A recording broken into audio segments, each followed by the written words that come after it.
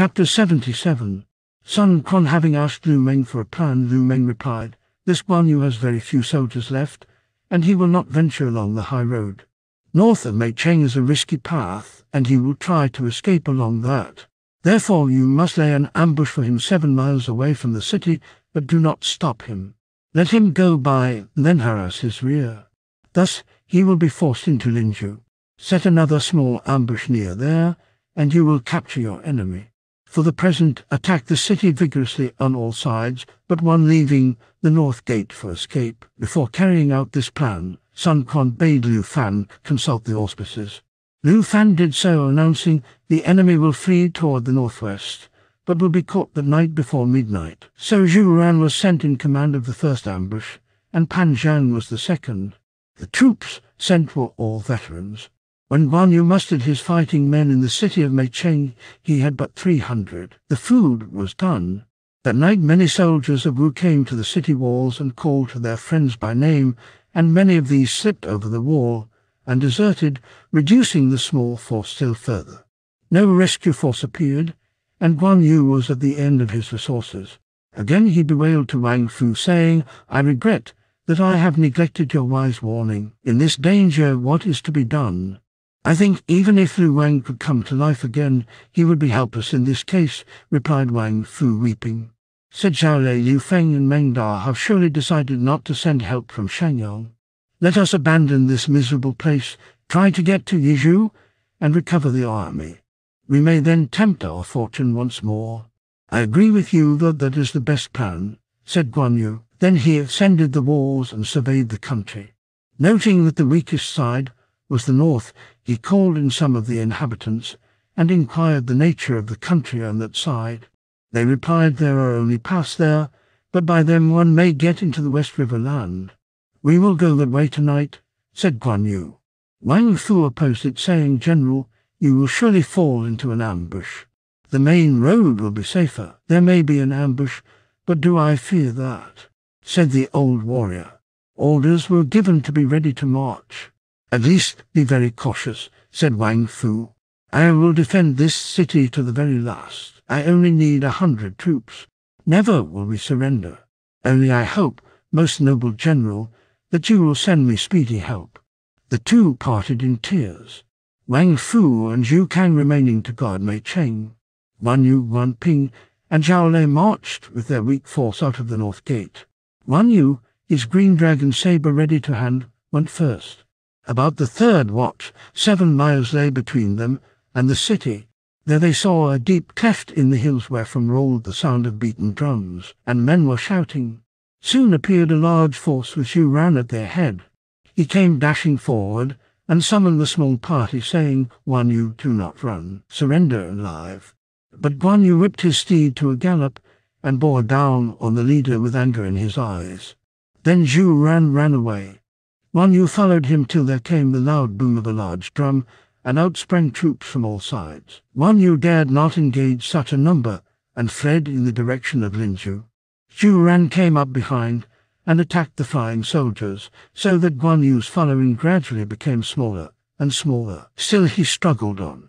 A few miles farther the drums rolled again, and torches lit up all round. This was Pan Zhang's ambush, and he appeared flourishing his sword. Guan Yu whirled his blade and went to meet him, but Pan Zhang ran away after a couple of bouts. However, Guan Yu saw there were too many for him, and sought refuge among the mountains. His son followed, and when he got within speaking distance, Guan Ping gave him the mournful tidings, "Zhao Lei has fallen in the melee." Guan Yu was very sad, and bade his son try to protect the rear while he should force his way forward. With about 10 men he reached Jiaxi, a place with mountains on both sides. At their foot was a thick mass of reeds and dried grass. The trees grew very close. It was then the 5th watch. Presently the small party stumbled into another ambush, and the ambushing soldiers thrust forth hooks and threw ropes. Entangled in these, Guan Yu's horse fell, and Guan Yu reeled out of the saddle. In a moment Ma Zhang, the marching general of Pan Zhang, made him a prisoner. Guan Ping dashed to his rescue, but before he could do anything, he also was surrounded and held. Father and son were both captives. With great joy Sun Quan heard of the success of his plans. In the morning he assembled all his officers in his tent to await the arrival of the prisoners. Before long Marjan came hustling his prisoner before his lord. "I have long had a friendly feeling for you," said Sun Quan to Guan Yu, "on account of your great virtues. Now I would have made a covenant and alliance with you if you would. You and your son have long held yourselves to be invincible, but you see you are my prisoners today. Yet I hope to win you over to my side." But Guan Yu only answered roughly, "You green-eyed boy. You purple-bearded rat. I made a covenant in the peach garden with my brothers to uphold the Huns. Think you that I will stand side by side with a rebel such as you are? I am a victim of your vile schemes, but I can only die once, and there is no need of many words. He is a real hero, and I love him," said Sun Quan to those standing near. "I will treat him well and endeavor to win him over." "Do you think it well?" said the first secretary Zhou Zian when Cao Cao had hold of this man. Cao Cao treated him lavishly well. Cao Cao created him a marquis. In 3-day interval Cao Cao held a small banquet. In 5 days a great one. Cao Cao gave him gold and presented him with silver, all this hoping to retain him at his side. But Cao Cao failed. The man broke through his gates, slew his 6 generals in 5 passes, and went away. Today Cao Cao fears him and almost moved the capital for dread of him. Now he is in your power. Destroy him, or you will rue the day. Evil will come if you spare him." Sun Quan reflected for some time. "You are right," said he presently, and gave the order for execution. So father and son met their fate together in the winter of the 24th year AD 219 in the 10th month. Guan Yu was 58. A poem says, "Peerless indeed was our Lord Guan Yu of the latter days. Head and shoulders stood he out among the best, godlike and terrible in war, elegant and refined in peace, resplendent as the noonday sun in the heavens, haloed as are the noblest of those early days. He stands the brightest model for all ages, and not only for the strenuous days he lived in. And another, seek ye a noble one, then take ye the way of Jiliang. Watch ye how all people revere Guan Yu, each excelling others to honor him. Him, one of the 3 brothers of the peach garden oath, who have won sacrifices as emperor and king. Incomparable their aura spreads through the world. They are resplendent as the great lights of the firmament. Temples to our Lord Guan Yu bound, no village lacks one. Their venerable trees at sundown are the resting places for birds. So Guan Yu ended his life. His famous steed, Red Hair, also captured with its master, was sent to Sun Quan, who gave it as a reward to his captor, Marjan. But Red Hair survived its master only a short time. It refused to feed and soon died. Foreboding of misfortune came to Wang Fu within the city of Meicheng. His bones felt cold and his flesh crept. He said to his colleague Zhu Kan, "I have had a terrible dream in which I saw our Lord all dripping with gore. I would question him, but I was overcome with dread. May it augur no evil tidings." Just then the troops of Wu came up to the city wall and displayed the gory heads of the 2 father and son. Wang Fu and Zhu Kan went up on the wall to see if the dread tokens were real. There was no doubt. Wang Fu, with a despairing cry, threw himself over the wall and perished. Zhu Kan died by his own hand. Thus Mei Cheng fell to Wu. The execution of Guan Yu gave Sun Quan undisputed possession of the whole of the Jingzhou region. He rewarded his soldiers and spread a great feast at which Lu Meng was in the seat of honor. Sun Quan made a speech saying, "After long waiting, the desire of my heart has come to me very easily through the magnificent efforts of my friend Lu Meng." Lu Meng bowed and bowed deprecatingly, but Sun Quan continued, "My good Zhu Yu was superior to most humans, and he defeated Cao Cao at the Red Cliffs. Alas, he died too soon. My good Lu Su succeeded him. In his first interview, he inaugurated the general policy of creating a state. That was the first instance of his keen insight. When Cao Cao descended upon my country, and everyone counseled me to yield, he advised me to summon my good Zhu Yu to oppose and smite Cao Cao. That was the second instance of his keen insight. He made only one fault. He advised me to let Liu Bei occupy Jingzhou. Now today my good Lu Meng has succeeded, and in that he far surpasses both his predecessors.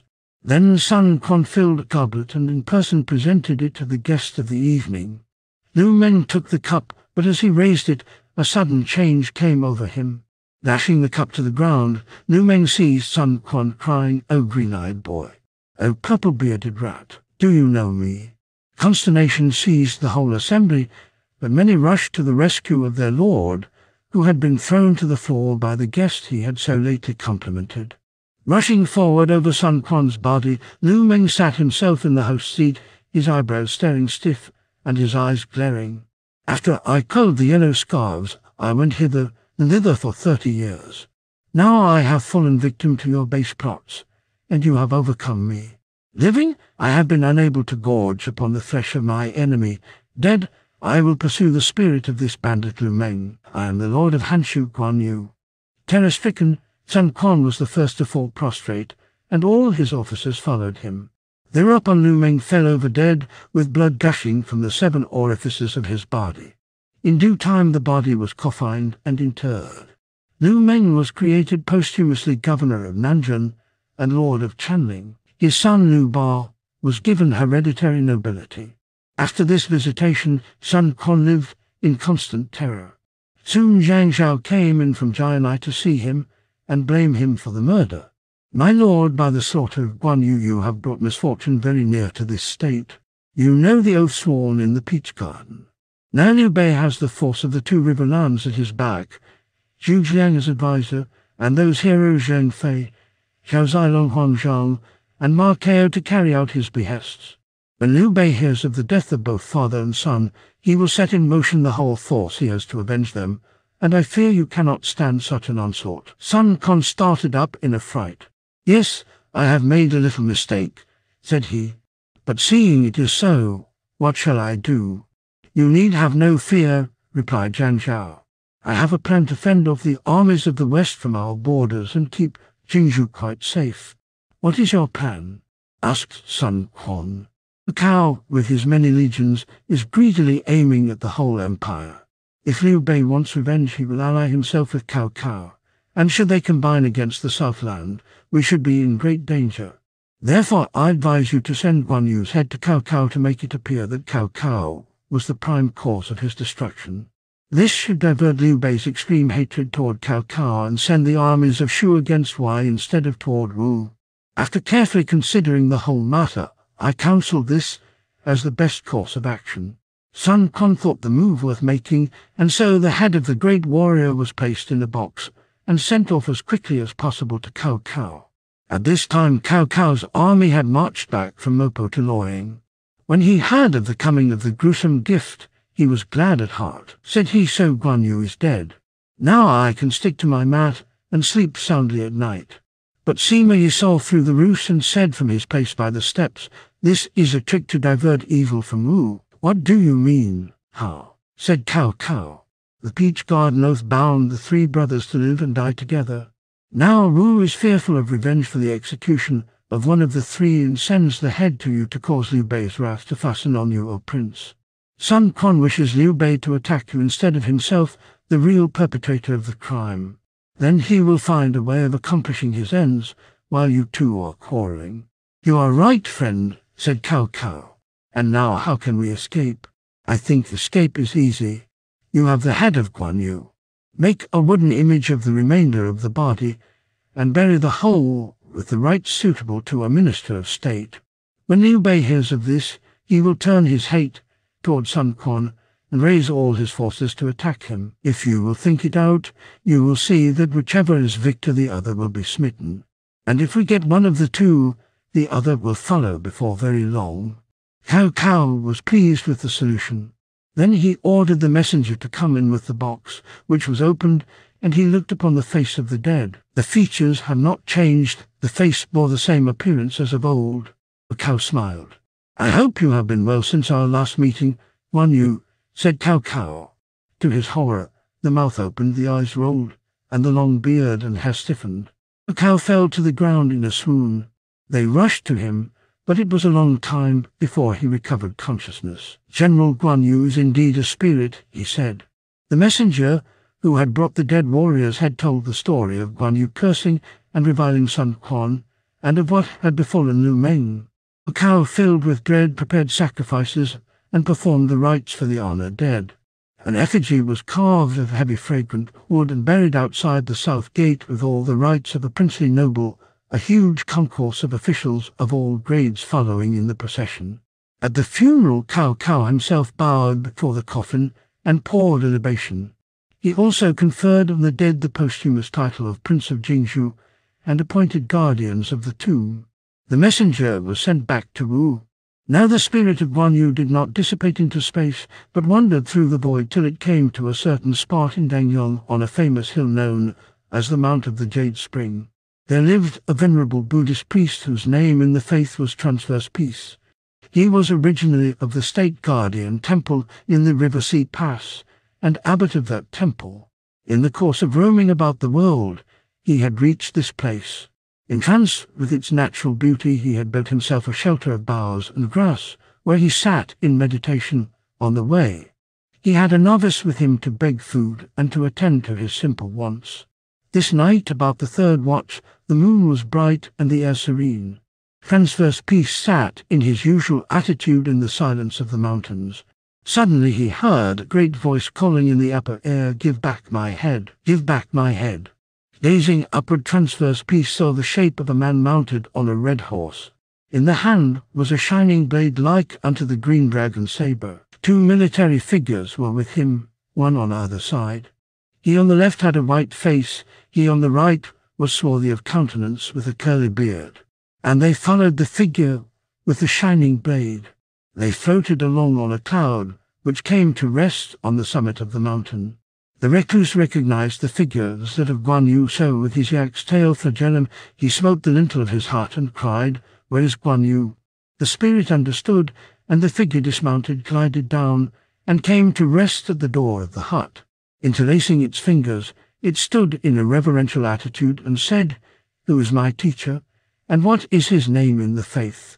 "In the state guardian temple in River Sea Pass, I once saw you, O noble sir, and I was not likely to forget your face," replied the priest. "I am deeply grateful for the help you gave me.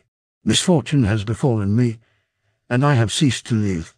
I would seek the pure instruction and beg you to indicate the obscure way. Let us not discuss former wrongdoings nor present correct actions.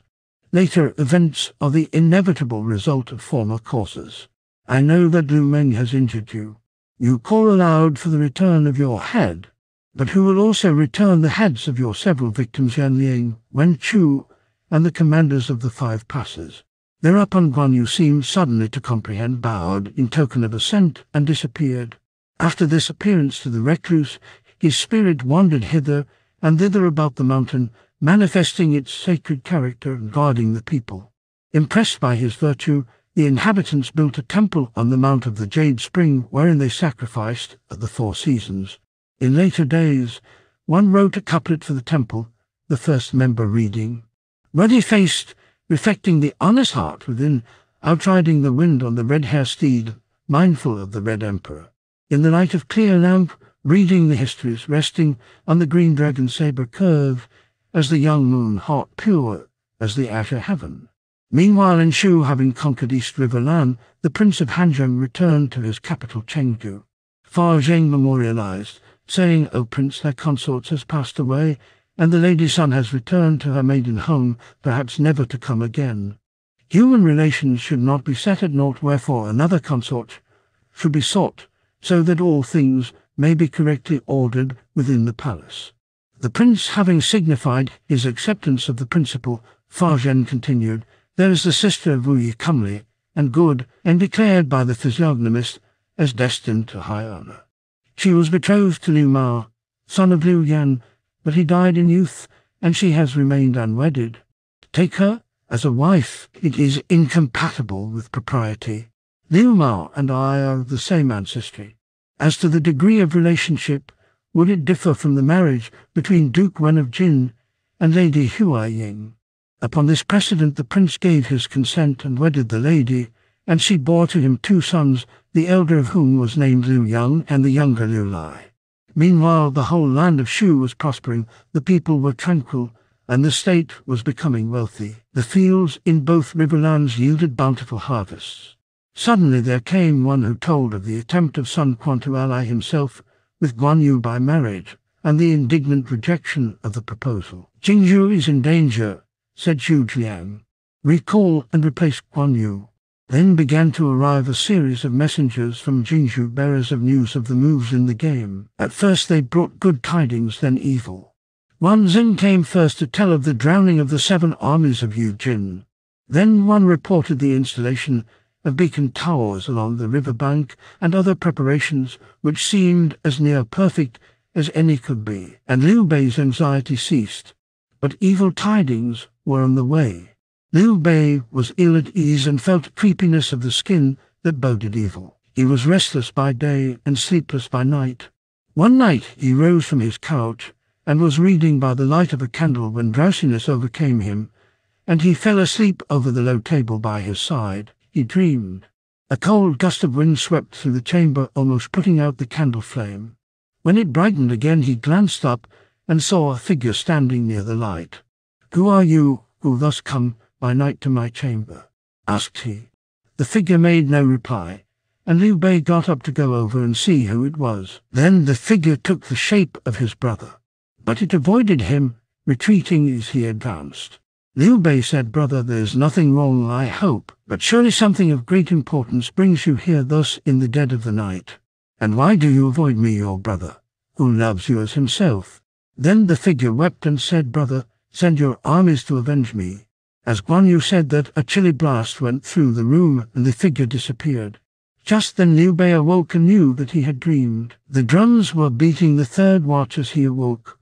He felt greatly worried and disturbed.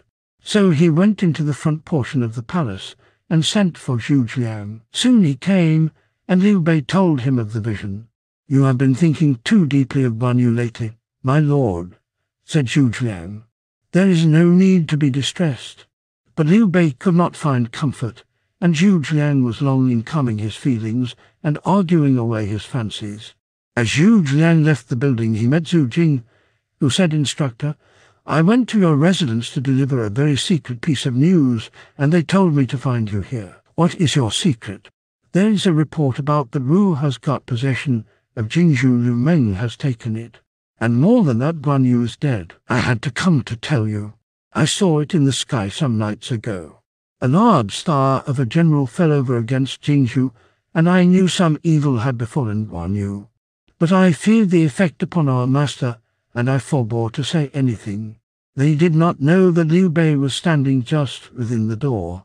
Suddenly Liu Bei rushed out, seized Zhu Jiang by the sleeve and said, "Why did you hide from me?" "Why, when you had such terrible news?" "Because it is only a rumor," replied they. "It is too improbable for belief. We pray you not to be distressed. By our oath we live or die together. How can I go on living if he is lost?" The 2 men soothed their lord as best they could. But even as they spoke to him, one of the private attendants said that Ma Liang and Hijai had arrived. Liu Bei called them in and questioned them eagerly. They said Jingzhu has indeed been lost, and Guan Yu begs for instant help. The letters they brought had not been read before Liu Hua was ushered in. He prostrated himself and, weeping, told the story of the refusal of help on the part of Liu Feng and Meng Da. "Then is my brother lost?" cried Liu Bei. "If those 2 have really behaved so badly, the offense is even too great for death," said Zhu Jiang. "But come yourself, O prince. I will see about an army and lead it to the rescue. If Guan Yu is gone, I cannot live," moaned Liu Bei. "Tomorrow I myself will set out with an army to rescue him." Liu Bei sent off a messenger to Zhang Fei in Langzhong and gave orders to muster horse and foot for instant departure. Before day dawned, other messengers arrived, giving step by step the sequence of the tragedy. Guan Yu had cut his way to Linzhou at night and been captured by a general of Wu. He had refused to bend, and both father and son had gone to the 9 Springs. When he heard of the final catastrophe, Liu Bei uttered a great cry and fell swooning. His mind went back to the pledge of days gone by. Could he live still and let his brother die? What happened will be told in the next chapter.